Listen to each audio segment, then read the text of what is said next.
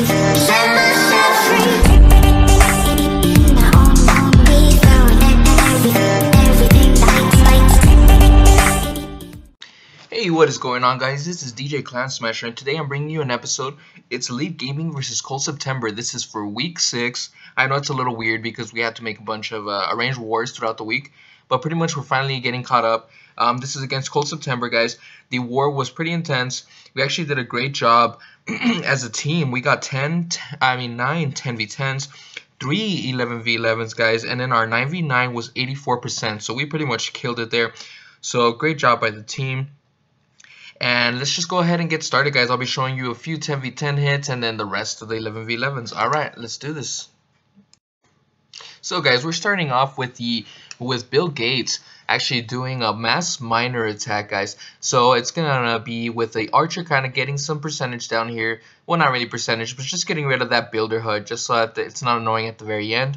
And then the king queen at the very bottom at 6 o'clock. Getting rid of this town hall, securing pretty much a solid 2-star just in case it didn't happen. But anyways, guys, the miner attack has already started. There was a baby dragon at the top section closer to 9 to 10 o'clock just to get rid of some of these buildings, guys. This is just mainly to keep the troops inside the actual the actual base, making sure that the funneling occurs and the miner attack is pretty much there. So anyways, guys, the mass miner has begun. The queen and king are about to go down. The king did go down. The queen is still doing some work over here. Still has the queen ability, which is going to help out tremendously, cutting off some of these buildings. These buildings being cut off makes it to where the pathing for these miners just goes straight through the base, are able to take care of the final buildings pretty much. And that makes it to where these troops, the miners, are going to be able to take care of this core section. It gets a little sketch here in a bit, guys, but as you can see, there are 2 heal spells. So this is what's really going to help out this attack. Look at all those skeleton traps. He was definitely preparing for either a hog attack or something similar to this. The good thing is that the miners were able to take care of these skelly traps and still keep moving. That heal spell pretty much kept them alive with all this splash damage, the wizard tower, you know, and things like that. The lava hound isn't going to do much versus these miners, and then the rest of the miners are moving in towards the top portion, taking care of this archer tower, moving into the final structures of the defenses, guys. And as you can see, the final heal spell is placed, trying to keep everything alive before dealing with the next splash damage. So that's very good by Bill Gates pretty much. As you can see, the space is finally starting to get cleared up here. And then they did face a big bomb up there, so that seemed like it was going to be an issue for a bit because there's still a wizard tower that's left, so that is some splash damage. But as you can see, guys, they're moving in towards the final portion of the base. The wizard tower is starting to hit a few of the miners, but the miners did do a great split, so that definitely helped out. And then the miners just go in there and take care of the wizard tower. So great job by Bill Gates here. Now we're going to go ahead and move on, guys, to the next hit. So this one, this war was very important because we were currently, I believe at this time, 2 for 3, if I'm not mistaken. So we needed to win this war so that we can go against Empathetic Elite, which was 3 for 3. And then after that, have a chance to get into the next portion of it, which would be, let me pull that up real quick, which would be the semis. So pretty much it's going to be the semis. We're going to be moving in towards the playoff portion, playoff semifinals, and then after that we'll see who we face after that. So it's going to be pretty interesting, guys. I'll be showing the next video tomorrow. This is going to be versus Empathetic Elite, guys. Like I said, the timing was a little off because the winter break messed things up a bit for a few of the clans. So some clans were caught up, but then there was others that weren't. For us, we were one of the clans that wasn't caught up, so we needed to do a bunch of range wars, guys. So it was pretty hectic. We had placement matches, and then on top of CCL, and then another CCL right after that. So now we're going to have another placement match, which is going to be versus War Whales. So I'll also be showing one of those as well for this weekend, because that's who we will be facing for the placement match number 3. But anyways, guys, as you can see, this is a Sui Lalo attack. This one's going to be by Chris. Real nice job there. Got some decent amount of work with the king queen, and the queen still ended up staying alive. So great job here by Chris, just keeping everything alive, getting that nice sweet value, and then getting these loons to take care of the rest of the base. So that was just an awesome hit by Chris here. So now we're gonna go ahead and move on to the next hit, guys. So this one's actually going to be by Jethro, and Jethro has been killing it with Sweet Lalo. This is not going to be a Sweet Lalo attack. I believe this was a cleanup because somebody got very close with the Mass Miner attack. So Jethro's just pretty much cleaning up this attack, this base, you know, getting the securing the 3-star, because I mean if an attack is super close and it was just a few minor adjustments. Get it? I'm just kidding, guys. Anyways, a few minor adjustments, then you know, it's best to actually take advantage of that and make those adjustments to get the 3-star, guys, because it really all depends on the 10v10s and 11v11s at the end of the day for the most part, unless you can't clear the 9s, which they did struggle clearing the 9s. I believe there was 2 9s that they couldn't clear, guys. So that's what really helped us out in this war as well. So anyways, guys, as you can see, the minor attack is started. The king was on one side, the queen on the other. The king still stayed alive for a good portion of it, guys, getting all the way to the bottom. The queen was able to take care of the cannon and was still able to keep moving. And as you can see, the miners are still being healed over there in the middle portion. There's still 1 heal spell left, which is going to be placed now because they dealt with that bomb tower. And then now this base is finally starting to look smashed at this point, guys. So the final structures are starting to go down. There is another defense up top, the cannon, which the miners are going to go deal with right now. The queen is dealing with the lava hound, but it's not going to pop, so it's not an issue there. So great job there by Jethro. So anyways, guys, I'm just going to let you know sort of the standings as far as what's going on for the finals or the playoffs. So YOLO Viper is definitely up top. They are 7-0. King Jeffrey is 6-1. One Hive is 4-3. So really it depends on the next war, which would be against Empathetic Elite, which I'll be posting about it tomorrow. So definitely keep an eye out for that one. If you haven't subscribed, definitely subscribe to the channel. There's a lot of Arranged Wars, CCL, White Temple is also an MLCW. So there's definitely a lot of action going on. I usually post Town Hall 10 and Town Hall 11 hits. I try to post a few 9s, but when our 10s just kill it and there's so many hits, guys, it's kind of hard to post a few 9s just because it makes the video real long. But I'll definitely start focusing on that more once I get an opportunity to.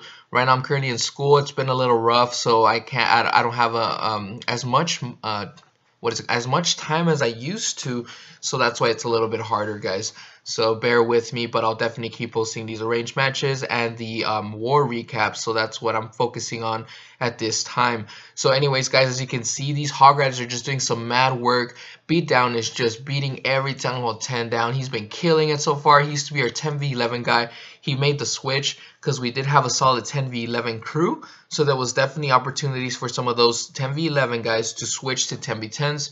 And the CCL has definitely helped us out a lot, I believe, because that gives us another opportunity just to have all of our 10s who are 10v11 hitters switch to 10v10, and we've definitely seen some great hits from our guys, especially like Kraj, who's a 10v11 expert. He's definitely gotten some 10v10s, and also myself, I did a few 10v11s, but with these kinds of wars, it gives me an opportunity to do 10v10s, guys. Speaking of Kraj, that is going to be the next hit versus Sir Dutch. And in this one, sorry if I paused a bit, guys, I was trying to figure something out. But anyways, so let's go ahead and get started with Kraj's hit. He's going to do a Bow Witch attack. He's been specializing on that, guys.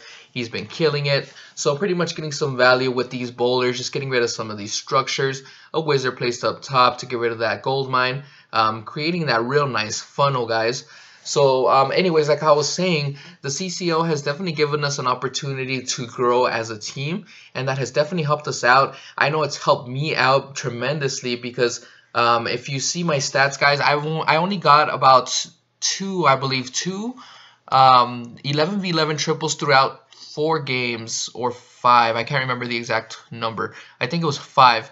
And then after that, guys, in this war, actually, I did get a 6-pack, so I was feeling real good. My Bola Loon has been on point, guys. Really love that attack, but it's not the only attack that I know how to do. So, you know, if they build against it, I can still do Bewitch, I can do Sui Lalo, I can do different kinds of attacks. So it's always nice to have that variety in case they try to build against you. So anyways, guys, and you'll see what I mean in Empathetic Elite. I got a 6-pack in Cold September, guys, and I got another 6-pack in this Empathetic Elite Wars. So stay tuned for that recap, guys. We actually killed it. We got 5 11v11s. I won't let you know the score so we can, you know, save that for tomorrow, but something to look forward to. So definitely subscribe, hit the notification button if you want to see when the actual video comes out. But it's definitely something to look forward to, guys, because that's pretty much the decider between who is going to go to the playoffs between Empathetic Elite and Elite Gaming, because we were both 3 for 3. So anyways, guys, this is going to be by Burns. This is going to be his mini account. Town Hall 10, he's killed it pretty much. He's been doing a great job with those hog attacks.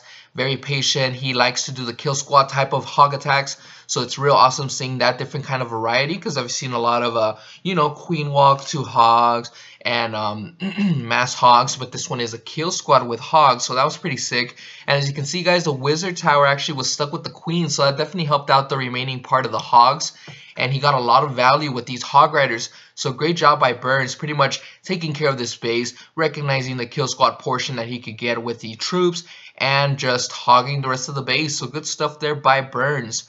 So that is the army comp, guys, in case you're curious. Definitely helps out. I haven't messed around with that one. I am not in war with my 10 guys at this time. I haven't been in war in a long while because of the crazy timing as far as the MLCW and things like that. I wasn't either for the MLCW wars, so I've been there. And it was a pretty good war, guys. I actually so we faced against TQ, who was undefeated as well. So it was the last 2 undefeated clans for the Archer Queen League division in the MLCW. So it was a war that everybody was looking forward to because it was against another undefeated clan. So I'll be showing that as well, guys. I was asked to hold on that one as far as posting it, so I won't post it yet because they didn't want to use a few of their bases, so I'm not gonna burn those yet. But I will be posting that recap soon, guys. So also keep in mind, keep that in mind. I'll most likely post it on Monday. We'll see. Once I get the okay, I'll definitely post it. But for now, I'm gonna be focusing on this one, which I'm posting today, and then I'm posting empathetically tomorrow, guys. So anyways, as you can see, the queen for beatdown getting a 6-pack in this war, guys. This is going to be a bow witch attack, so he definitely knows the variety. So it's always nice to, you know, have different kinds of attacks and not just focusing on one. In case they build against you, you can always use a different attack. So it's always nice to have that variety as far as attacks, learning all these different kinds of attacks. So beatdown, definitely killing with the 10v10s, guys, just learning a lot of new things. He's a solid base builder, guys.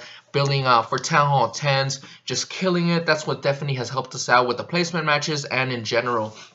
So big shout out to all the base builders, to be honest, because that definitely takes a lot of time, and they are just building every single day, building for a lot of people, you know, getting their bases tested with different kinds of army comps, things like that. So I definitely give them props. So anyways, guys, as you can see, Burns is coming in with his real account here, the one that's usually with Elite Gaming. So this one right here is going to be by Burns and doing another kill squad type of hog attack. So sends in a few golems just to kind of funnel, making sure to get rid of that archer tower. And then after that, the rest of the 2 golems start going to the middle, guys. Is waiting very patiently for the top portion of the 12 o'clock to get rid of all of those random buildings and stuff to make sure that his kill squad goes in. So real nice poison, a rage spell to get through with these boulders, guys. And then look at the value that he's getting right here. King steps in, dies. The queen steps in as well, gets stuck with that jump spell for a bit, but does use the queen ability. And then after that is able to snipe down that inferno, which helps out tremendously, especially if there's a bunch of big bombs right there. You know how people usually put their big bombs next to the infernos. So that helped out with the funneling as part of the hog attack. So it definitely helped avoid some of those big bombs. And then after that, guys, they go to the last Inferno Tower, go to the last Tesla, and it's cleanup time at this point. So great job by Burns, just killing it with that hog attack, guys. So he is definitely on one when it comes to the kill squad hog attack. So very great job by Burns there. Now we're going to go ahead and move on to the next hit, guys. So this one, let's see. This hit, let's take a look, is going to be by So this one's going to be by Sully. I believe this is Skip's account. Correct me if I'm wrong, but sorry if that is not the case. So Sully here is going to be using a loon to take care of that Tesla, guys. So very smart there, because, you know, those Tesla farms can be annoying, especially if you're the first one to hit. And let's say that's the last building and it happens to get you, it can be very annoying. So took care of that very early on. And look at the amount of damage that king did. Just went straight in, took care of the enemy queen. So very great value with that Sui Lalo, guys. Skip is just crazy when it comes to the Sui Lalo in general. Even with his 11, guys. So he just knows how to do it all. 9, 10, and 11, so killing it there. And then real nice haste spells just placed right through, getting rid of the rest, getting through the rest of the bases, guys. So great job there with that attack. It was just awesome seeing this whole base just getting murdered by by Skip. Just you know, finding those weaknesses, getting that value with the Sui, and then just laloing the rest, guys. And he is just a beast. At Town Hall 9, I believe he had one of the highest, or the highest, I should say, percentage as far as 9v9s go. He was in Faked Wargasm, I believe. I had a bunch of accounts there, but he did transfer most of his accounts to us, so definitely appreciate that because he's been killing it, guys. So anyways, this is my 6-pack coming up, guys. So ABD, big shout out to him. He actually was the one to scout for me. So this scout, he pretty much used the things that I needed to make sure that the funnel was going to be created, making sure that the bowlers do actually go inside. So I went ahead and went in, placed a nice rage spell to get through. I wanted to make sure I could get the Town Hall to secure the 2-star in case I didn't get the 3, and then take care of the enemy queen. And then starting the Lava Loom portion, guys, pretty much 3 going in clockwise. So real nice rage spell here, taking care of the Wizard Tower. Unfortunately, they missed that Inferno, guys, which was weird because I thought they would for sure take care of that Inferno, because that was one of the closer things. So it did not happen. But the good thing, guys, is that I had so many balloons left that by the time they got over there and took care of the Inferno, it was not a big issue. So I wasn't worried at all. Look at that. Look at how many loons I have left, guys. So taking care of the loons, I mean the last defense structure, and then after that it was just cleanup, guys. So I'm telling you guys, this attack is probably one of the stronger attacks. I really enjoy it. It's one of my favorites. Especially now with the increased troop size, I pretty much added a few more loons and then a few more minions to help with the cleanup. So I used to do this attack before at 11v11 and I was still doing pretty good. 3-starring Town Hall 11s before the big update. So now with the update and the new heroes and everything, definitely helped out a lot. So anyways, guys, this is another a Bola loon. So I pretty much started the funnel, making sure that my troops go in, king, queen, bowlers, and then I use the king ability, use a warden to make sure that everything stays alive, took care of the Inferno, took care of the enemy queen, and the CC, which is the most important thing. So that's the main thing that I want to get. And then after that, guys, as you can see, I got some good value here. So I started the Laloon portion at the bottom, going from 3 o'clock, going clockwise. And then after that, guys, check this out. Place a haste spell and then a nice heal just to keep these loons alive against this Inferno Tower. And then check this haste out, guys. It was pretty well placed. I wasn't expecting those loons to go through, so that really helped out. Even though there was 1 air defense left, there was way too many loons that just overpowered that air defense.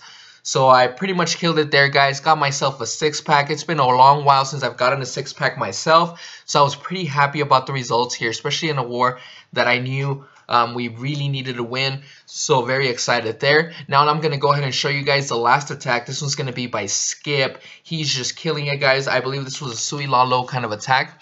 So check this out, guys. So starts the king and the queen at the bottom portion. Sorry, it took me a while to move back down there. But anyways, use the king queen and then the baby dragon just to create a funnel. The queen steps in, takes care of this Inferno, guys. Check that out. And then there is a lava hound, so definitely took advantage of that. If it was a soft CC, he'd probably still be able to do it, but he'd have to poison the CC.